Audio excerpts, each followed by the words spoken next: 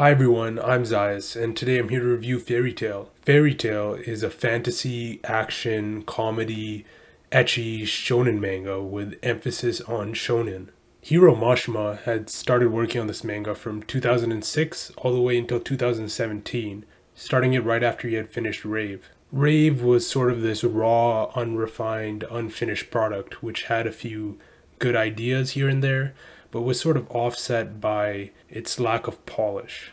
The story writing lacked quite a bit, but there were some pretty memorable and enjoyable characters, as well as some pretty decent artwork.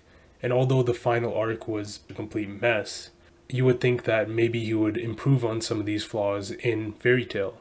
But instead of going in one direction, he actually ends up going in the complete opposite direction and follows a lot of shonen-y tropes which really hurt Rave's storytelling. The biggest and most important issue in all of Fairy Tail is the lack of tension.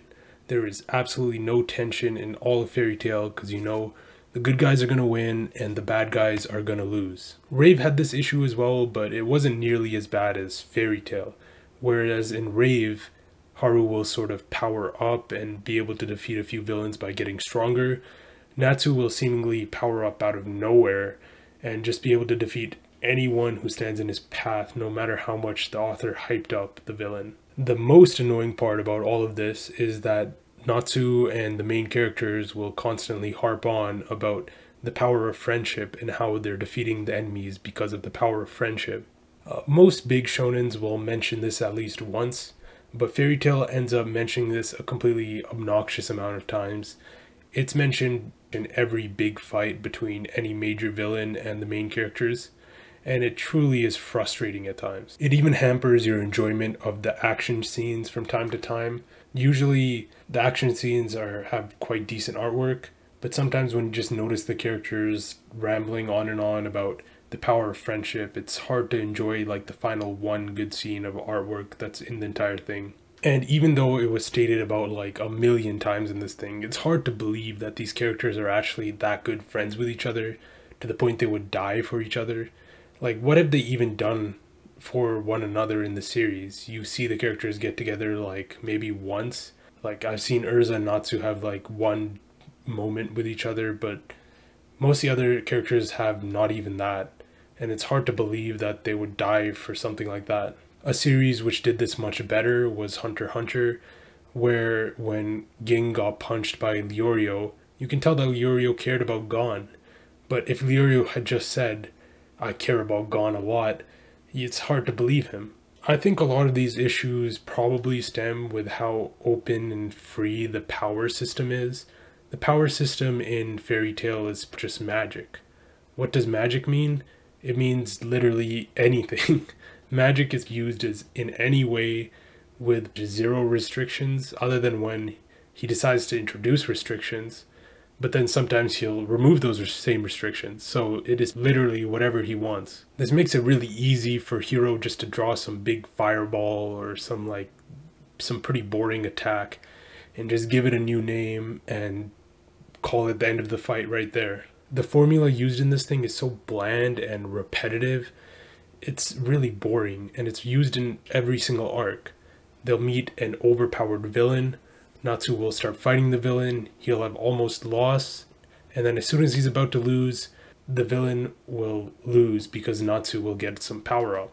I don't think there was a single fight against a major villain where the main characters were ahead at first. It's always the villains who are ahead, and it makes it super boring, and it makes it really easy to see where the story is going.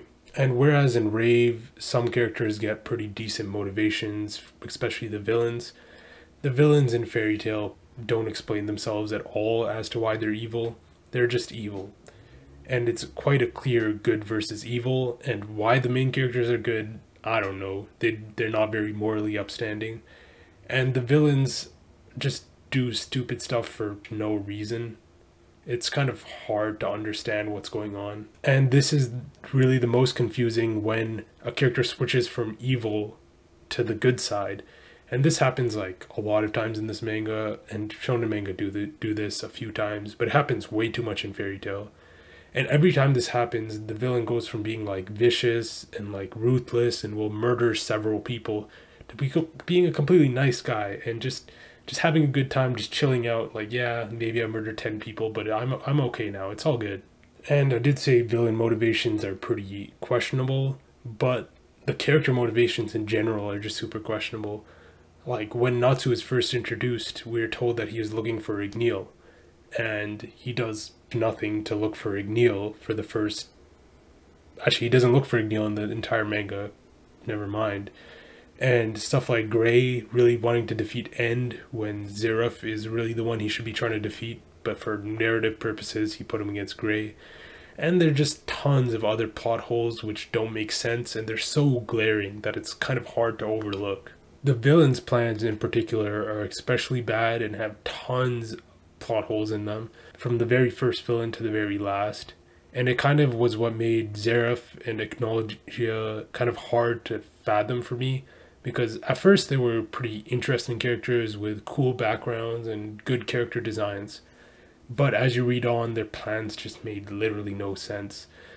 And you kind of think of them as just characters who are just dumb and pretty unsuited to be like the final boss of a series. If there was one thing that you could say was a minor redeeming quality in this work, it would be the artwork. But the artwork isn't even that great all the time. It only really shows up in spreads and some backgrounds near the end of the work. As I said before, the build up to a lot of fights is pretty lackluster because you just get to see these characters arguing about how much they love their friends. But once you get to that final panel where Natsu will beat the villain, or one of the main characters will beat the villain, it does look good. But is it worth sitting through like 20 chapters for one panel build up?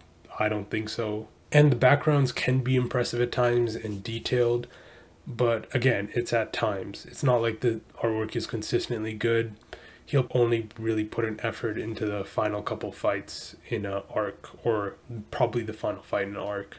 A lot of attacks used by the characters aren't very innovative, but it can be made to look good in these panels. I'm kind of split on some of these character designs. Some characters have pretty good designs like Gajeel, Laxus, Gildarts.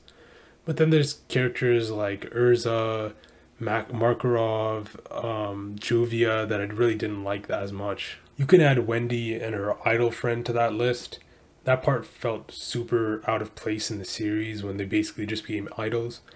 And not to mention, every villain in the series except Zeref and Acknowledgia are drawn way too goofy. And most of these new character designs are pretty lackluster, and it's hard to take these guys seriously. But then when you look at some of the older character designs from Rave, which got reused in here, it was a little annoying at first because you kind of get to see him reuse like a lot of characters. Siegfried was the one that annoyed me the most because he used him maybe like 4 times in Fairy Tail, and he just slapped different characters in them. And it made me feel like he was being a little bit lazy.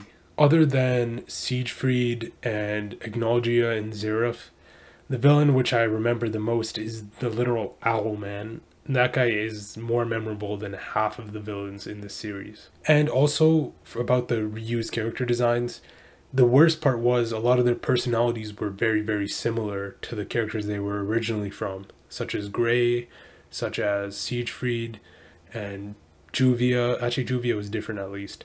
But there were so many characters which just seemed like so similar that it just threw me off. And Plu is quite literally a straight upgrade from Happy.